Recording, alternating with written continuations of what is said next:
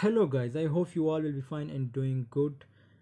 Today we are going to discuss about social laughing and social facilitation. But before moving on to the topic, please do subscribe my channel if you are new in this channel. So let's come to the point. The first one, social laughing. Tendency for individual to exert less effort when working collectively. Individuals don't put in 100% effort like tug of war, group home projects, and an entertainer asking an audience to scream. These all are the examples of social laughing. Means simply we all are dependent on each other in social laughing. The first one thinks that the second one will perform his 100% efforts, which will show his 100% efforts, but the second one thinks about the third one that the third one will show his 100% efforts. Means it's one kind of chain. So we all are dependent on each other. Like here example is tug of war, group home projects, and entertainer asking an audience to scream. These all are the examples of social laughing. Our life is full of social laughing. There are many examples you can imagine, you can see. Well, the second one, what is social facilitation? The tendency for people to do perform differently when in the presence of others than when alone. When in the presence of others, they tend to perform better, like a musician having an audience performs better, a player having spectators in the ground performs better.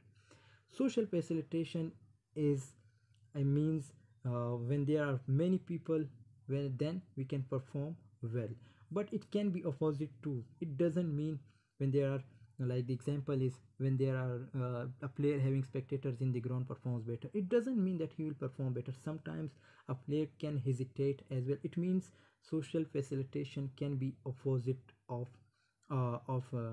positivity as well. It can be negative as well. So social facilitation means that it doesn't mean that when there is audience, when there is when there are people, then we can perform well.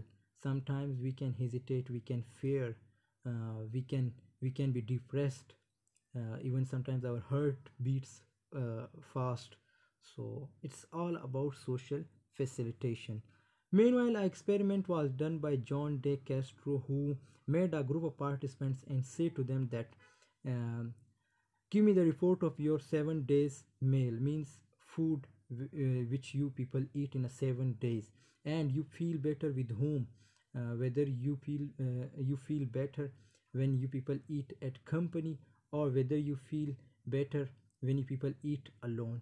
So the conclusion, so the experiment was concluded on this, that they feel better means at company they ate more food instead of alone.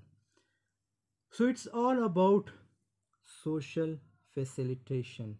There are many examples of social facilitation in our daily lives. You can imagine and you can see there are many examples. Social facilitation can be negative, can be positive.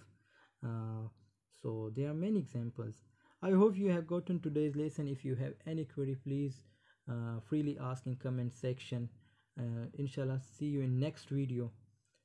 If you are new, again I'm saying, if you are new, please do subscribe my channel.